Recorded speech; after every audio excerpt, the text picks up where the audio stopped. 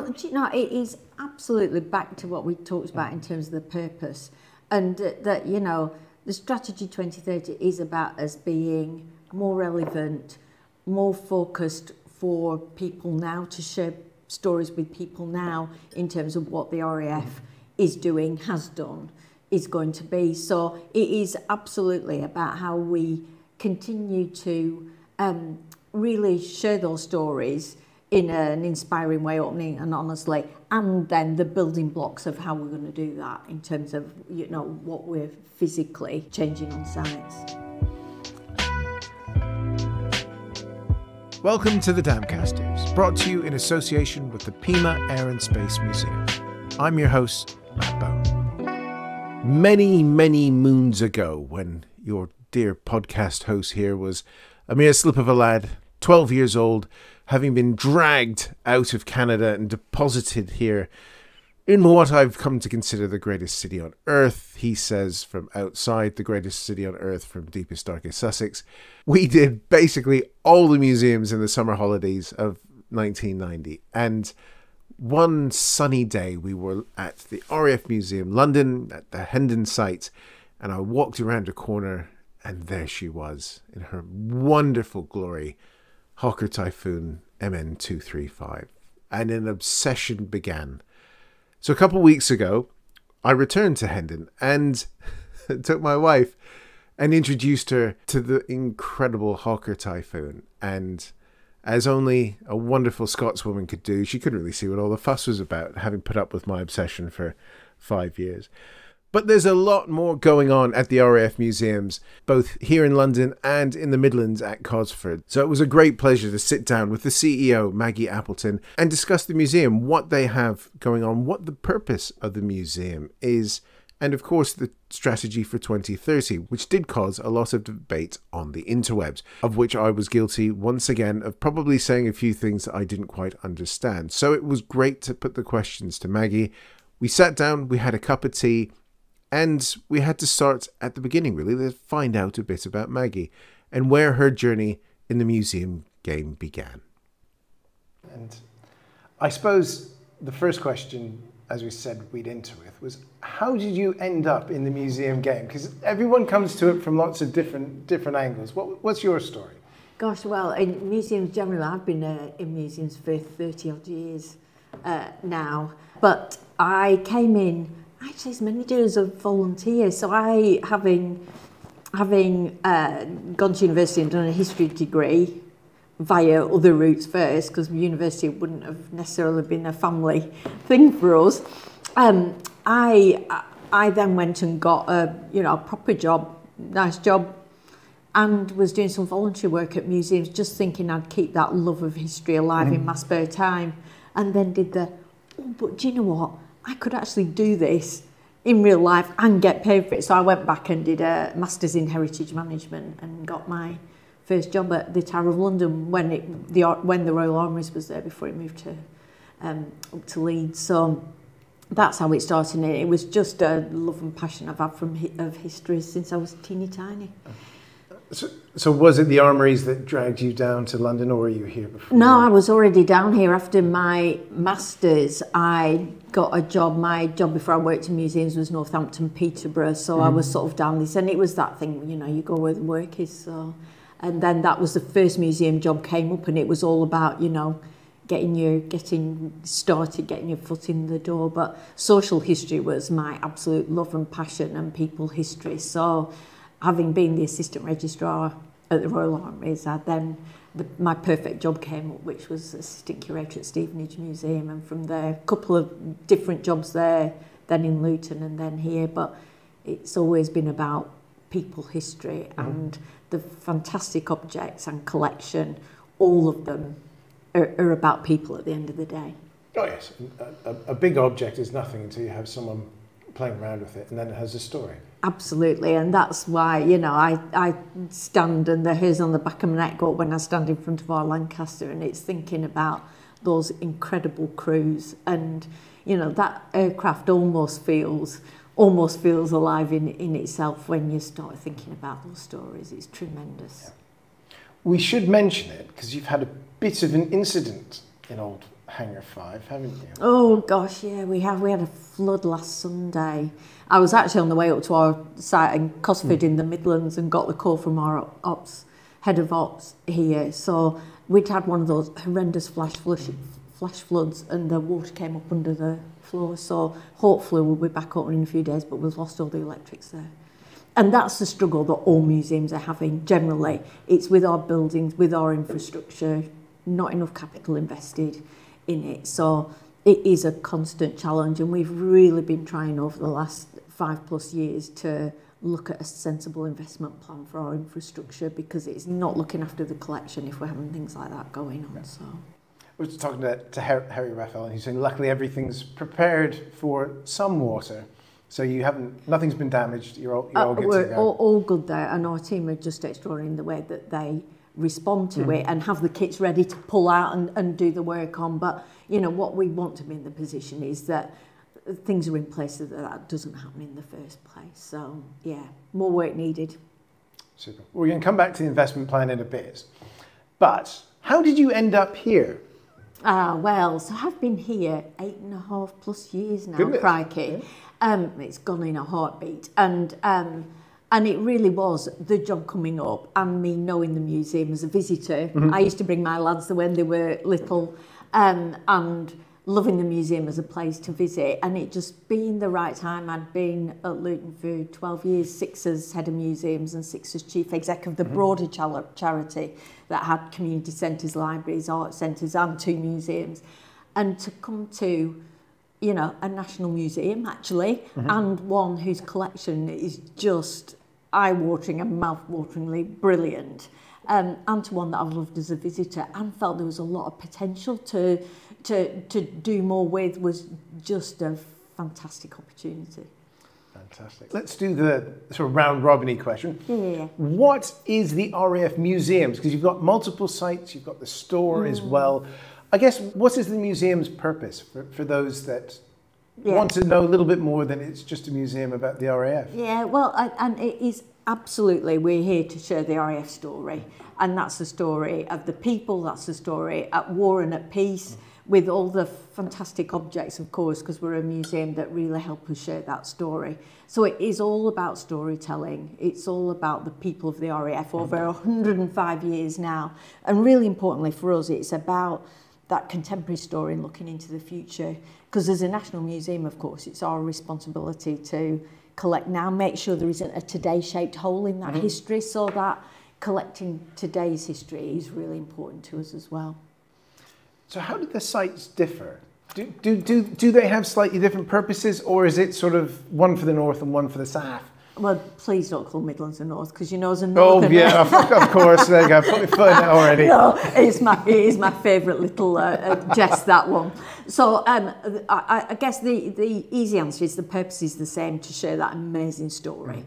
But they are different. It's fascinating. So we've got one collection. It's one collection, one team, one story, but actually the sites are very different, as you know, and we share the sort of stories in slightly different ways and different emphases. The populations are slightly different as well, so we do slightly different things, but I think the key thing is that we share the whole RAF story at both. Here, of course, in London, we've got our whole hangar there that's the First World War story, absolutely incredible, which we tell in a much smaller way at Cosford, our Midlands site. Whereas at Cosford, we have a whole hangar telling that incredible Cold War story, of course, with all 3 V bombers and the lightning. Whereas here, again, we just tell it in a smaller way. So it's a tiny percentage of our visitors that go to both. Fewer than 5% of our visitors go to both. So it's really important that we tell a full story at both. And something like the Second World War story, which is, you know, of course, many people will really gravitate to that as an RAF story. So we tell that fully at both. And absolutely, we should be sharing the current story at both. More work in progress onto the future when we talk about the future for Midlands. So it is about a complete, comprehensive story told through the lens of people in our incredible collection, but with different emphases. Fantastic. And if you haven't been to Cosford, dear listener, or Royal Air Force Museum Midlands, as it is now, as we're at Royal Air Force Museum London, not Hendon, got to get my head around that. And can I say, actually, I will always, and everybody's very welcome to call Cosford, Cosford, Hendon, Hendon, and they are our loves for our public. So for people who might be coming into London who don't know us, for one thing, you know, don't get off at Hendon, because that's not where we are. And another thing, if you don't know London, it sounds, you will be misled in terms of what we are as a museum. And that's even more so for Cosford, because RAF Museum Cosford, from asking people felt that might be a small volunteer-run museum, whereas actually RAF Museum Midlands, to people perhaps living in Birmingham or Wolverhampton, it says, this is part of you, this is yours. But so it's partly to help to understand for our communities what it is and that it's theirs and part of, you know, a wider region. But it's absolutely not banned to say Hendon Cosford, and we should carry on doing that. And of course, for those of your listeners who haven't been to Cosford, absolutely, it is just an amazing site. So please do come. And because we're next to a working RAF base, that's the another difference between the sites, of course. So you'll wander around there and there'll be RAF people walking around because they've popped in for a cup of tea. And of course, it's a bigger footprint of a site too. So the two sites physically feel different, but I hope there's a feeling of RAF heritage just walking around both sites too. I very much think so. And I think that sort of leads nicely to the question about how has things changed in your 8 years and a bit here? Because I can remember coming here, as I was saying, a long time ago, dear listener, and there's a lot that I recognise and a lot that I don't. How has things changed over your time here in that sort of vision? Because I suppose the demographic is changing as well. Absolutely, and you know, it is really interesting because we're working in the context of our times, aren't we? Where so many people now, I mean, most people of my age, I think you're a bit younger, but anyway, will have, you know, family that were in the RAF, and we remember it. My dad was in Bomber Command, and man on the ground, he was an armourer. But so many people now are less connected with that. So, you know, and hence for us, it's all about making sure that those stories are still relevant for everyone. And, you know, which is part of us telling the contemporary story. The RAF's busier than it's ever been, of course, with Ukraine and all that's going on there, as well as the humanitarian stuff that it does. So it is about remaining contemporary and relevant in very changing times. And actually, in terms of how we've changed, it was, I think my appointment was part of that from our Board of Trustees, because our chair, when I was appointed, was a former Chief of Air Staff, and I've had the most amazing privilege to work for 3 different now chairs who've all been former Chiefs of the Air Staff of the RAF. But it was Sir Glenn Torpey, who was our chair at the time, who was very much this is a Royal Air Force museum and we should be sharing stories about the Royal Air Force at war, at peace, across. So I think their appointment of me as not a military historian, I'm a, you know, a social historian, a person historian who you know, is in love with objects and material culture and bringing those stories out. And the more that anyone gets immersed in RAF history, the more you fall in love with the subject, with all its complexity and challenges, and that's part of the joy of the subject. So in terms of, back to your question, how has it changed? I think it has been more of how can we celebrate the collection in even more ways so that someone who is interested in aircraft per se can still come and see and explore the aircraft and find out about the facts of the aircraft, but equally as a general visitor who may not have an RAF connection, who may not be an enthusiast about aircraft, and most of our visitors just come for a free day out, and perhaps we turn them into enthusiasts, actually. It is about coming in and going, crikey, these objects tell amazing stories, and that's how we fold people into the collection and into the stories. And I hope they might go away and start, perhaps they buy a book in the shop on the way out, or go to another of our brilliant other aircrafts or RAF related museums, or even, you know, just get a bit more involved and interested in history and learning more. So that's part of our role in the museum sector, I think. Yeah, and I suppose it's interesting to see, because it's the last day of school holidays today, so it's Lots of little people. You've got the Horrible Histories team in with doing their thing as well. It's a fun spread of people having a look around the museum today, and got trampled by some little ones who saw a fire truck, which was far more interesting than the airplanes, which I can kind of get. But I guess that's the thing. It's getting people in and letting them find a passion that hooks them to bring them back. And you know, and we all engage in different ways. So it's, you know, there is something here for you, all of you, whatever your interest, I hope. So, yeah. Wonderful. So we've been talking about the sort of changing place of the RAF being incredibly busy over the time. How does the museum adapt to stay relevant to that? Because you mentioned before that for most of us on our first visit, we were of an age that we had family that perhaps served or the like. So the storytelling might have been a bit different, that I was in this, I worked on that, and then it was, you know, your uncle did this, things like that. Given we're essentially a generation on from then, how does the museum, I don't want to say pivot because that's day job sort of word, but how does it pivot to stay relevant in a time when perhaps some of the things that the RAF are being asked to do are not as popular as they once were? It's really interesting, isn't it, that question? Because, you know, in many ways, I think that history, and when I started, I had the amazing experience of meeting First World War veterans as well, and how things have changed so quickly, haven't they, in many ways.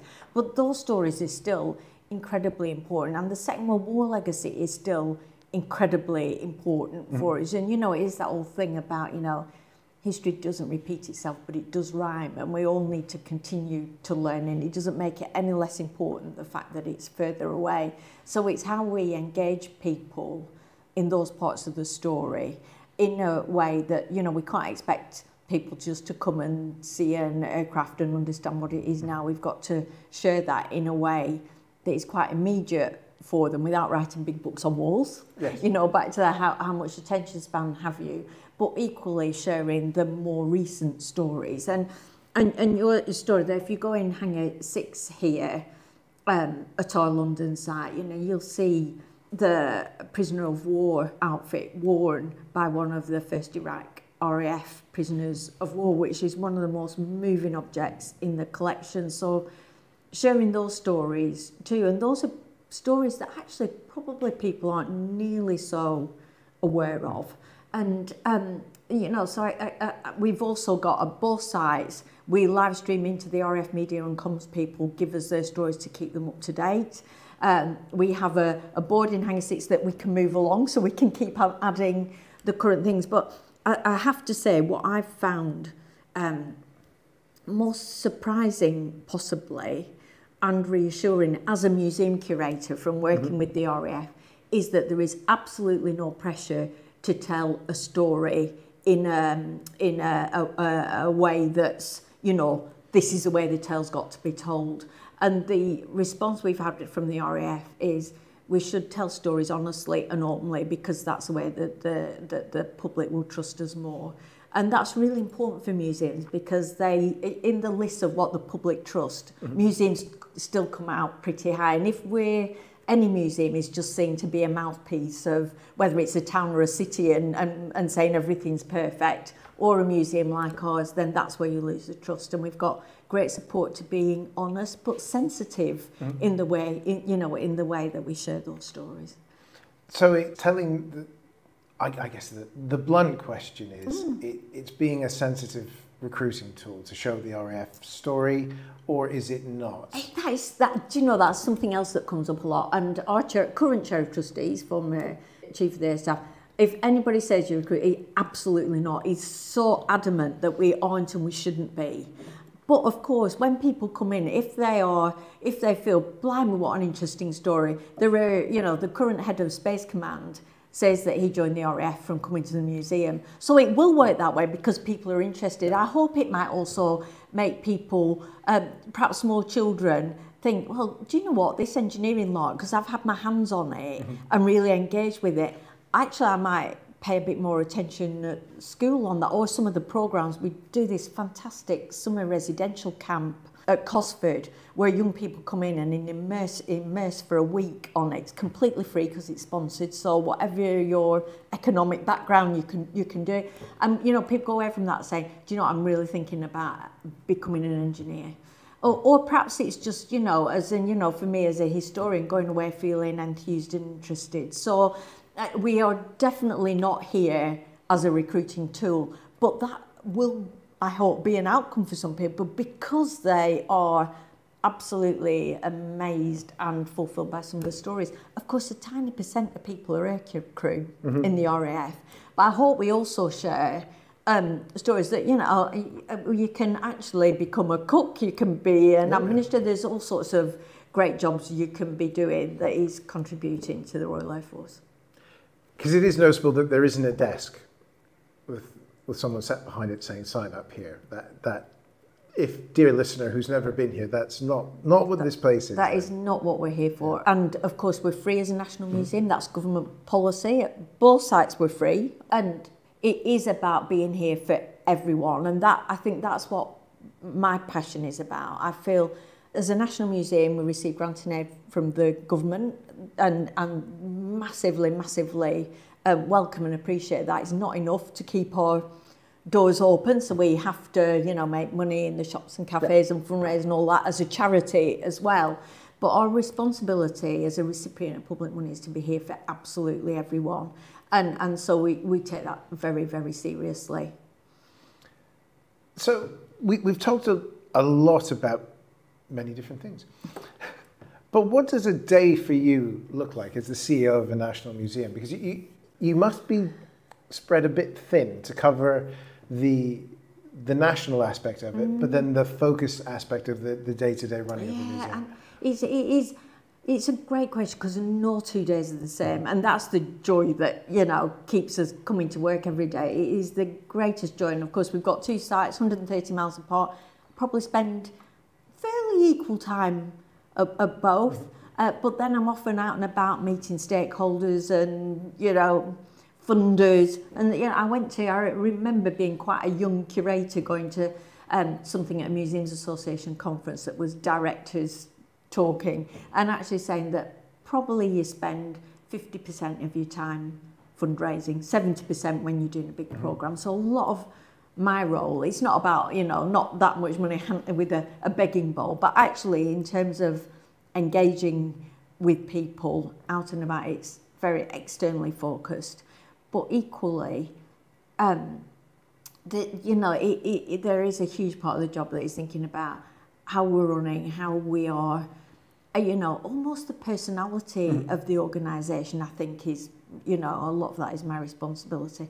We've got an amazing team though, so it isn't that I've got to do it all. We've got a great leadership team, a great management team, a fantastic curatorial team who absolutely know our collection inside and out. And, you know, my role often is how to make their jobs easier and better and more fun, so that actually we're giving the public the best visit they can have. So actually my job's a joy. It's, you know, don't get me wrong, there's nights when I don't sleep, but actually I have these mental weighing scales that put all the stuff that keeps me awake at night or irritates me or I find frustrating on one side, and then the joy on the other. And when, you know, when you're having a bad day, I wait up and the joy always outweighs anything else. And sitting here and looking out, we are sat here, dear listeners, looking out at our site, at visitors, just, you know, talking to each other, engaging, and you know, just looking out of the window does it for me. And if that doesn't, I'd just go and stand in front of the Lancaster and have a little cry and I'm fine. that was one of the questions, was which aircraft do you go to sneak out and see? It's the Lancaster then, isn't it? Well, it depends where I am as well. Right. So here it's the Lancaster does it. My dad was worked on Lancasters. He died when I was tiny, so I didn't get his stories. So it was not a reason for me working here. I knew nothing about him until I came here in terms of that, apart from me loading bombs onto planes in the war, Margaret. It's what all my mum told me. I know so much more now. It's brilliant. If I'm at Cosford, it's Bravo November every time. So, who, of course, was our fantastic new acquisition last year, the amazing Chinook, who 4 crew won Distinguished Flying Crosses. Yep. You know, the only Chinook to survive the sinking of the Atlantic Conveyor. All of them went down with the Atlantic Conveyor. She was in the air at the time. Worked every day of the Falklands War apart from one. I think all the supplies had gone down too, so I think they kept her together with elastic bands and sticking back plastic. I mean, just amazing, and has fought in every campaign since. So the story, back to the stories that aircraft holds, are utterly remarkable. So I think if you gave me a big pair of cargo pants to steal to aircraft, I'd have one in each side, with lots of the other collection as well, which, you know, it's not all about the aircraft. They're a big part of it, but there's lots of other amazing objects. You can squeeze those in your parachute pants. I'll take the Typhoon. Have you been? You've been to visit her? Yes. Yeah. Introduced my wife to it for the first time. Yeah. She couldn't see the fuss over my obsession. Did you like where she's quite prominent? She's lovely, yeah. It was nice. I caught a glimpse as I walked in. And I was like, oh, sorry. So I shuffled her around so that she didn't see it. To be fair, she was like, oh, okay. To be fair, she's had to put up with a lot. But I think she's very patient, clearly. She's a wonderful woman. And when she listens, she's a viewer and listener, which is great. Let's talk about the future. Because one of the things that Scott and I chatted about, Scott Marchand at Pima and some of the others, is noise, which is... those of us sat on the tinternets complaining about decisions and things. One of the things that did come out, which is the Strategy 2030 for the next 10 years, which is sat here on the desk. My day job's business analyst, worked in aviation, I now work in exhibitions. I've been involved in teams who've written strategy documents and things like that, and they're written for a very certain audience usually. There was some noise about what did it mean. There was the respect bit, I think it was. There's elements there. Inspire, that was it. Inspire. That. For those people who have listened and have asked me to ask this question, from your point of view, what's the elevator pitch for the Strategy 2030 going forward? As we're going to come on to the COVID question, because that's probably not helped with some of the targets there. But what is the vision that the strategy document lays out? And what's the pitch? Well, do you know, it is absolutely back to what we talked about in terms of the purpose. And that, you know, the Strategy 2030 is about us being more relevant, more focused for people now, to share stories with people now in terms of what the RAF is doing, has done, is going to be. So it is absolutely about how we continue to really share those stories in an inspiring way, opening and honestly, and then the building blocks of how we're going to do that in terms of, you know, what we're physically changing on sites. Because it's one of those things, I suppose, that when you're a fan and you show up, you want to look at airplanes and you want to get as close to them as you can. Looking at the business, we don't tend to see the business side of a museum. So how do the elements of balancing telling that story versus, say, the funding, which is a difficulty for all museums, especially one that's a national museum. How does the vision make it possible for you to keep telling that story? Because, as we're saying, people are changing, attention spans are changing. Yeah. How do you try to cater for that? Yeah, and you know, in some ways that is a challenge, because things are changing, people are changing, and we talk a lot, and our trustees talk a lot about people's expectations in terms of digital and what people can do at home. But actually, in some ways, I think it's back through my 30 years career, there's always been when I started working on exhibitions, in my early 20s, we talked about we can't be hands-on, brains off with people. So, it isn't just about putting an interactive out. And it's the same true now, whether you're talking about a lift-up flap or a digital interactive. For me, all of those things should be, how is the best way to present our story so that in many layers. So if you've just popped in for half an hour and really you just want to take your kids to the playground, but we might just catch your eye on your way out. You know, how can we ensure that at every different level people are just engaging, and you know, so any, you know, of your listeners and you who know about exhibition planning, design, it's about having the headline for the people that are just walking past, you know, perhaps or just the object with, you know, one statement, and then how we dig down with deeper layers so that, you know, our visitors who really do know their onions can still really engage and learn more. And then that is tricky to fulfill my aspiration of being here for absolutely everyone, whether you are a specialist either in the RAF or aircraft, or whether you're here just for a grand day out or you've nipped in to use the toilet, you know, actually you're welcome. And how can we do something for everyone? And we're big enough sites that we should be able to still do that. And, you know, everyone says, oh, you can't be able to every people. Well, actually, it's our responsibility to try to do that as best we can. And we're not going to be successful all the time, but we should be trying to do it and not make any part of our audience feel disenfranchised by that. We're going to take a quick break so that we can get the latest from the Pima Air and Space Museum with Head of Collections, Andrew Bowley. Here we are at the Pima Air and Space Museum among our collection of kamikaze aircraft. We have two versions of the Oka, which was a suicide rocket-powered human-guided bomb. This version here is the two-seat trainer version. We made a couple of them that were launched on a catapult with one rocket engine that they would use to train potential Oka pilots. We have the instructor in the back and the student up front. It technically could glide, and they could land it back on the skid and, you know, learn how to fly the operational version of the aircraft. It also had a longer wingspan to allow it to perform as a glider. The operational Oka right over here, which is on loan from the Royal Air Force Museum. The trainer version is actually on loan from the National Air and Space Museum.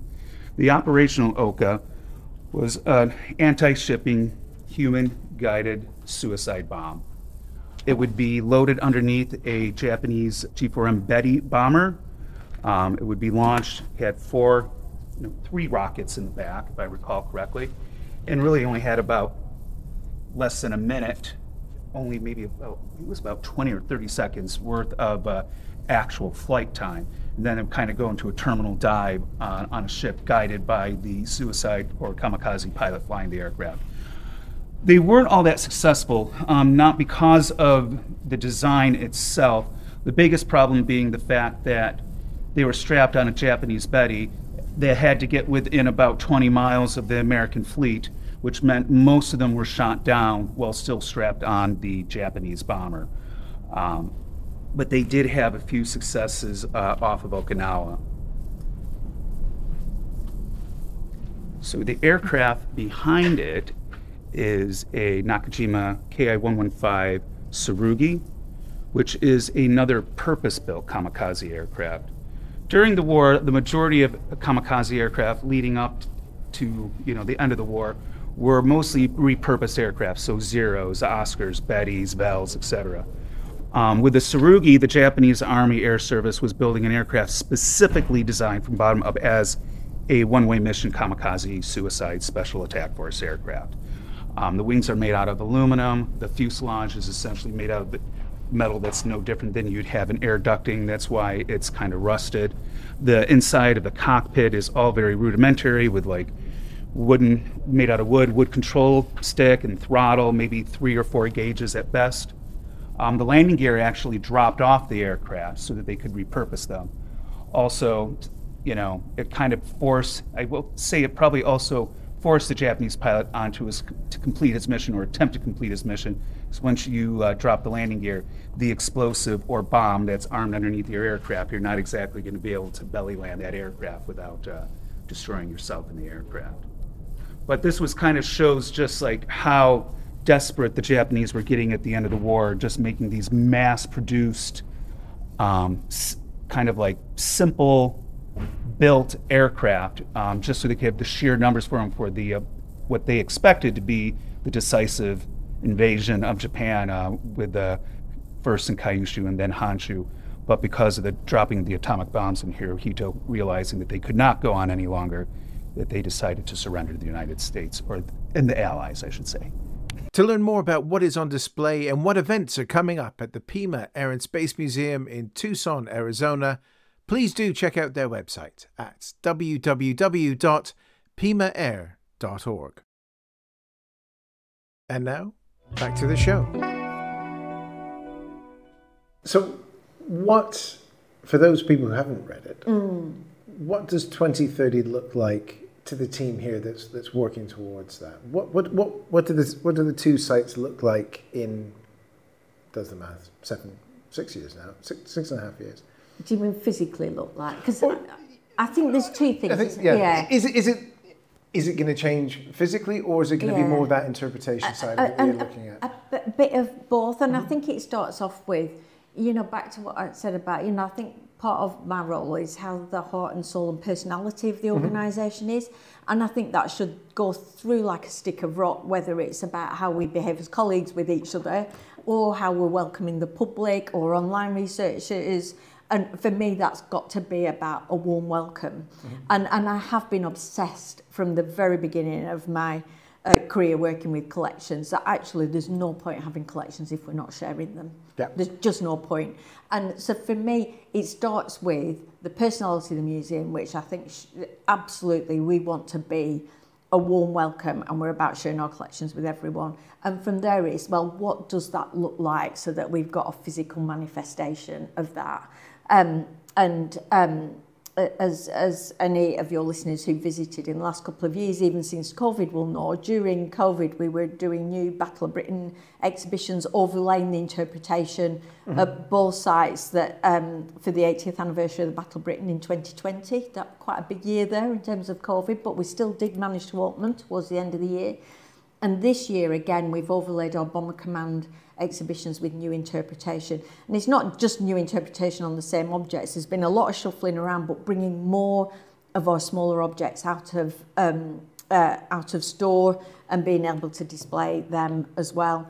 So now our next exciting one is interwar exhibition. So we've got a new big part of the hangar here in London that opens at Christmas, sharing the interwar story of the RAF, which is another complex and interesting part of the history. Very complex, especially when you get into the colonial policing aspects and success. Yep. And that was one of those questions I wasn't sure to ask. But if you're doing it, we've got tea. We'll talk. Oh, we do, and biscuits. And biscuits. Because that's fantastic to hear, because that is always one of those areas that people tend to jump over as they get towards, well, the Battle of Britain and Spitfires tends to be the big one. Why it's not Hurricanes and things. He says, sitting here in a Hawker Siddeley t-shirt. That is fantastic to hear, that those sorts of aspects of the story that we'll call them unpalatable to some are going to be looked at, because it is this vital thing, because that's why the RAF stayed with us, that they found this role doing the colonial policing. So that's going to be delved into and looked at here in the London site. That opens first week of December. And of course, we're having long discussions with our panels, and we've got a research advisory board as well, with academics on it, and with RAF historians on it too, who were going over, and I've gone over the text myself too, and going over are we being clear enough about about what the impact of this was? So and it's back to our earlier conversation in terms of how the RAF have those discussions with us. In it, we will always be sensitive, but they are complicated stories, and they need to be told and shared. So yeah, it's December. Come back, come and visit, everybody. We shall do. I'm excited for that. So we've mentioned the C word. Yes. How did that impact the sites? Well, so of course we closed, as all did, and coordinated mainly with other national museums too. We closed mid-March, I think it was, wasn't it, 2020? I can hardly remember. So we closed, closing down a museum is not something any of us came in to do. And we reopened that first time in July. And then of course we closed twice more. So we were opening, closing. I think we dropped from 900,000 visitors across both sites a year to 191,000. Lost £3 million of earned income. The RAF were brilliantly supportive as our public funding comes through them. But yeah, it was a real struggle. We were back to we've grown back though, and visitors have come back really strongly and quickly. Right. And actually, the story that makes me think. So I was at our Midlands site on the. I can't remember which I was at the first day we opened. I think I was at our Midlands site, but we kept making sure that we were all at both sites to see everyone. And it was a few days after I was there again, and a chap came in pushing in his obviously very old elderly father in a wheelchair. And this was sort of the week after we'd reopened. And I checked him when he came in, and he'd come in the week before basically to do a recce to see if it felt safe enough to bring his dad. And he brought him back. And you know, when you go, do you know what?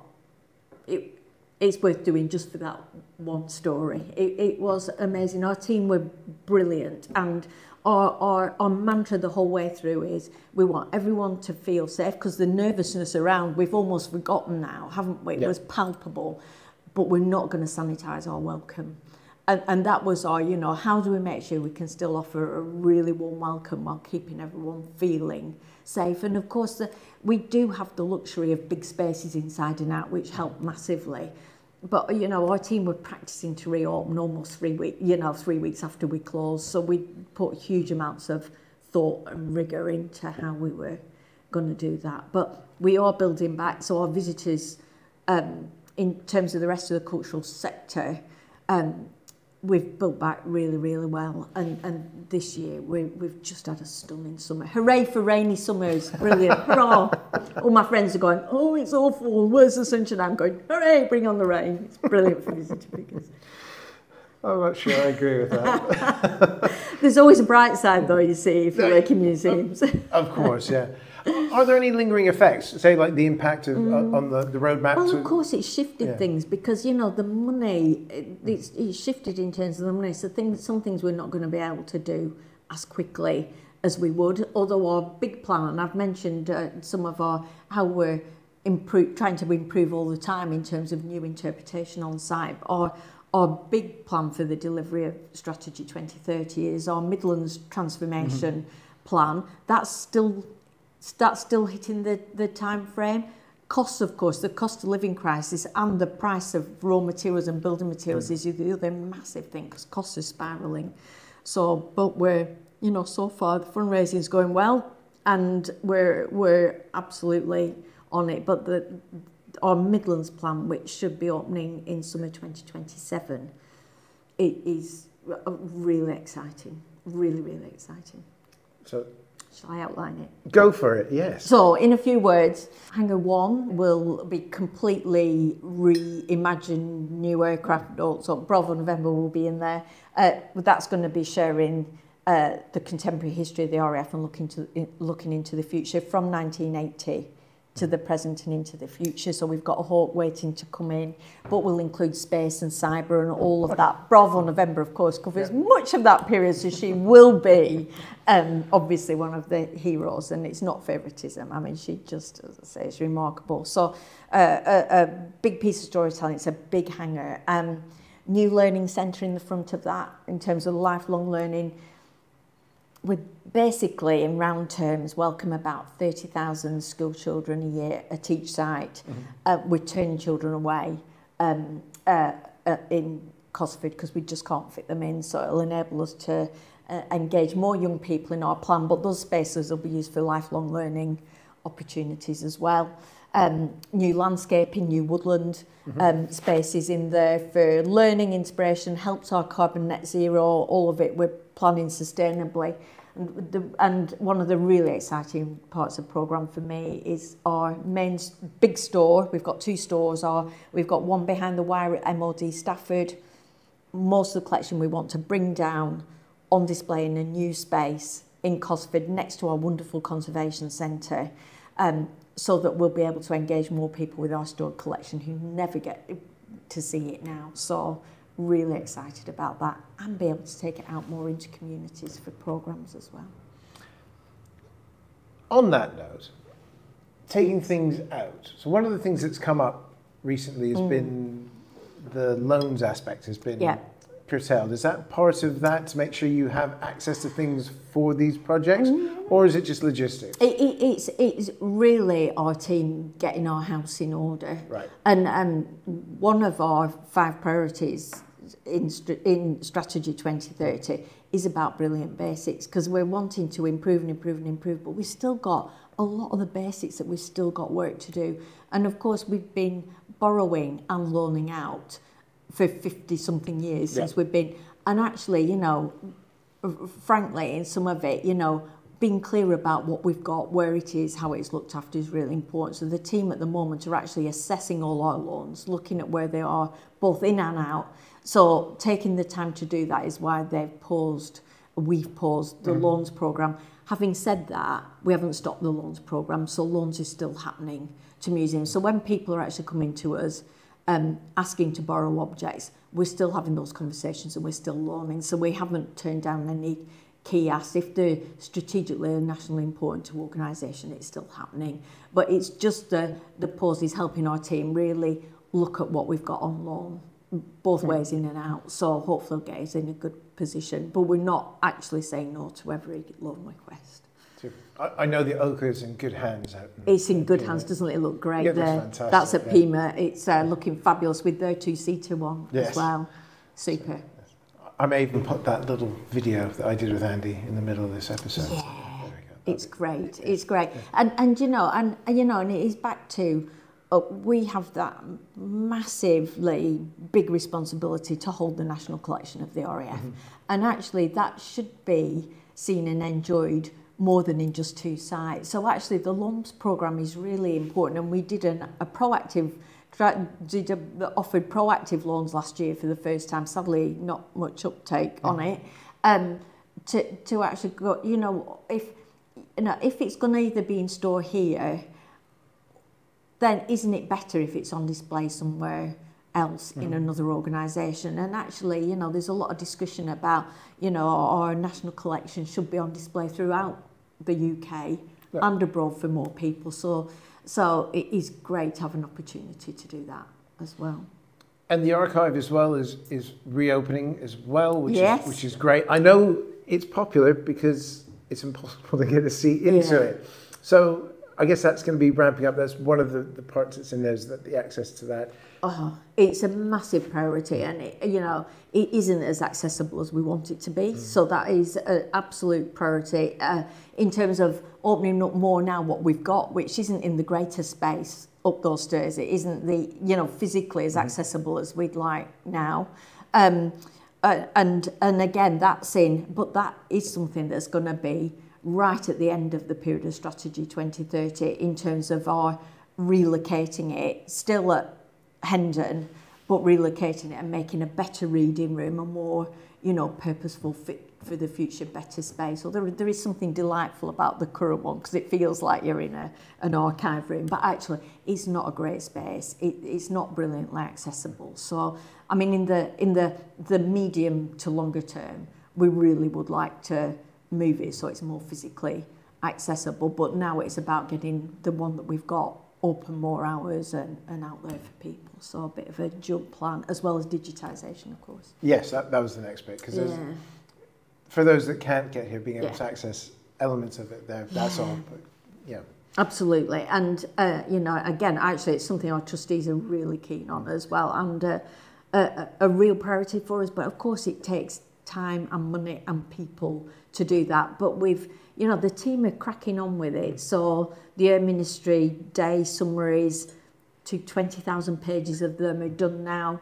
They're just being indexed at the moment, so we hope they go out soon. We've got the Trenchard archive, which fabulously we were gifted in the Christmas of 2020 from the Trenchard family, fabulously, making good strides with that. So at the moment, the team are prioritising the historically important collections to get out and on there first. So it's work in progress. It takes time, but I'm really keen to look if we can shift some more resources around so we can accelerate that a bit more, because it's going to take too long if we carry on at the same pace, frankly. Yeah.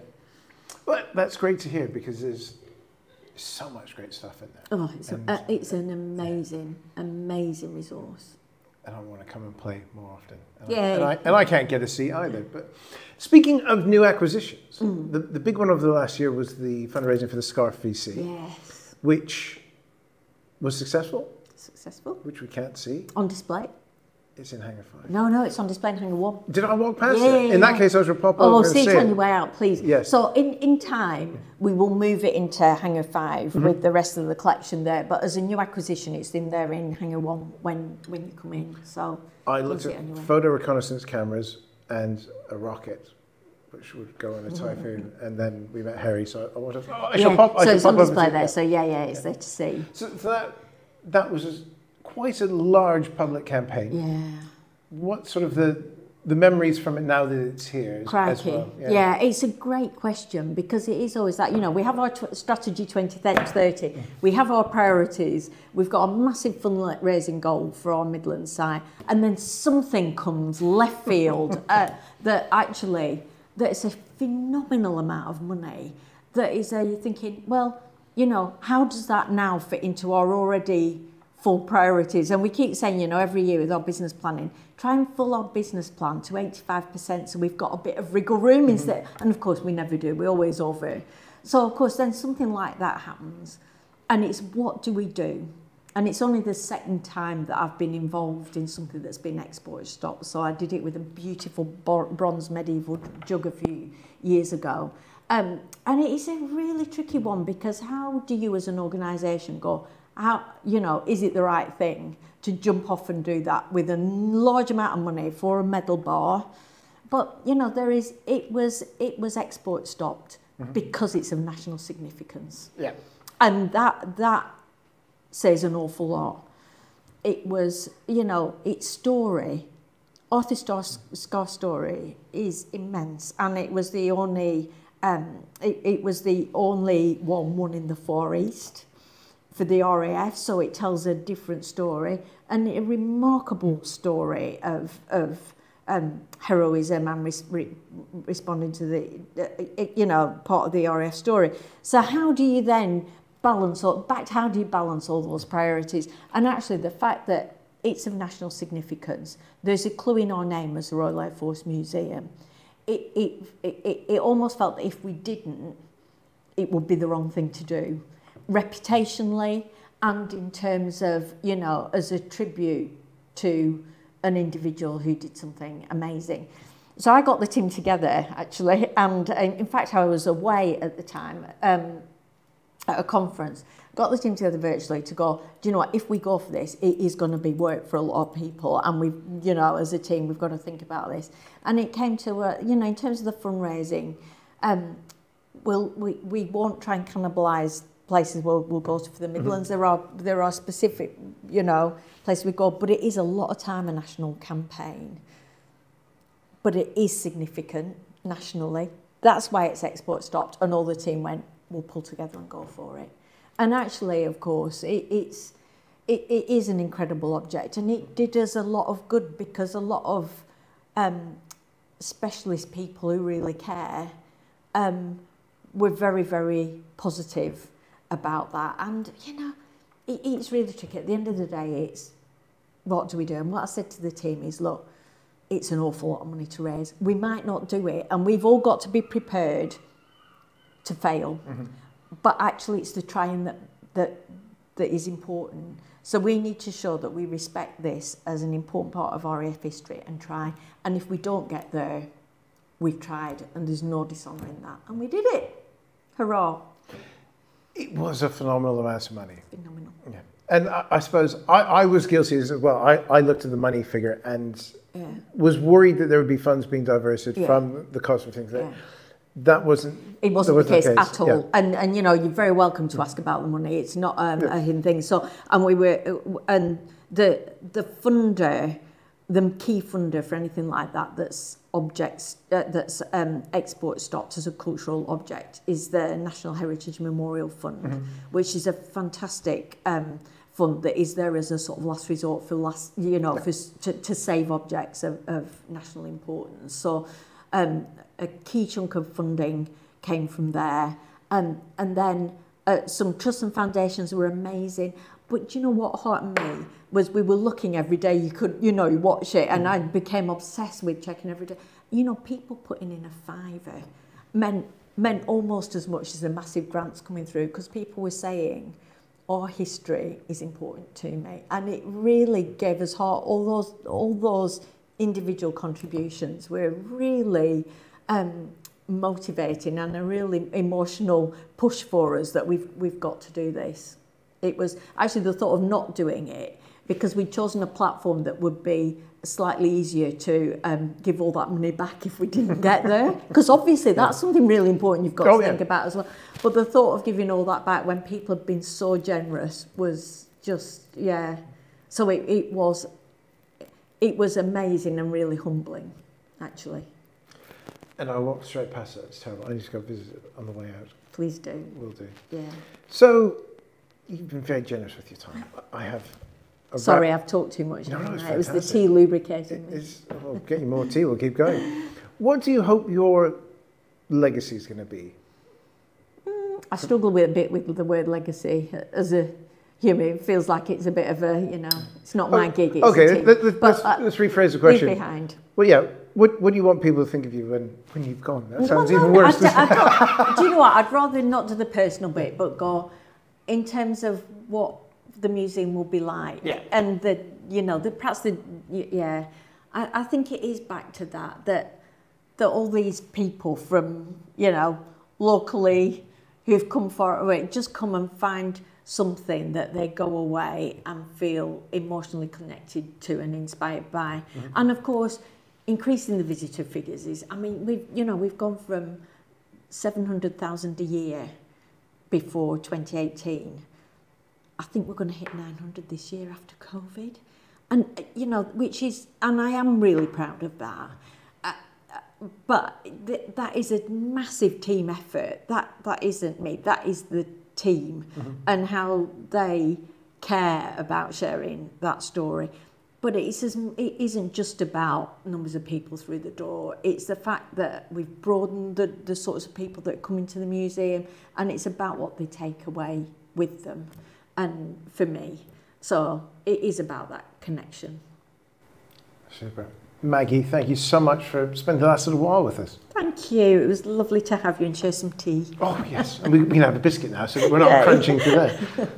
To get an hour and a half of a National Museum CEO's time when they've just had a flood was incredibly generous. And I can't thank the staff at the RAF Museum for helping to set up this interview. I can't thank Maggie enough for having the patience to put up with my questions and be as open and honest as she was. It was a fantastic conversation and it was a pure delight. Thanks again to Scott Marchand at the Pima Air and Space Museum for making the introductions. And thank you for your continued support of the podcast, because it's your support that means we can do these interviews with people that normally don't get out and about to playing geeks and people who visit these museums, because the sites here in London and the Midlands, Hendon and Cosford as were, are really, really impressive places. They're not what they used to be, and I think we've discussed that to death today to understand why they need to change. So the old Battle of Britain hangar that we all loved back in the day is no longer there, but Hangar 1 is a fantastic way to get introduced to the story of the RAF. And even though I did walk past the Scarf VC, I did return to see it, and it is beautifully displayed there in Hangar 1.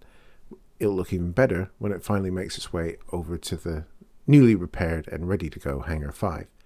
Cosford is immense. The Cold War exhibit up there is just huge, with aircraft all over the place. And of course they have what's left of the enemy aircraft collection as well. So if you ever want to see an ME-410, that is your place to go. She's amazing. The Tempest 2's up there post-restoration. She's fantastic. Little aside. But once again, thank you to Maggie for taking the time to answer all my questions. I've hoped you've enjoyed this. We're going to try to do this a little bit more with other museums, especially if I can get out and about now that the move and most of the painting is done in the new house. As always, your support makes these things happen. So continue to tell your friends, pop stars in your podcast app of choice. It does help. The algorithms work off those things. And as always, to our AI overlords, please share the podcast. Of course, if you want to get a little bit more involved, we have our Patreon, which starts at just £3 a month, plus the VAT. On there, you got all these episodes early, different intro, outros, no ads, and all that good stuff. I'm going to start putting to the Patreon people who we've called the Damcasters, and by we, I mean me, if they want to ask questions to our guests, which means I've got to be a little bit more prepared to get those questions out. So over the next few episodes that I don't already have recorded, you might start hearing that. So it could be fun if you have questions for some of our upcoming guests. You'll hear about it first on Patreon, and I'll be picking and choosing the best questions to ask, because in the past when I've done this, the Damcasteers have had better questions than me. Not bitter about that at all. So, like I said, check the link below.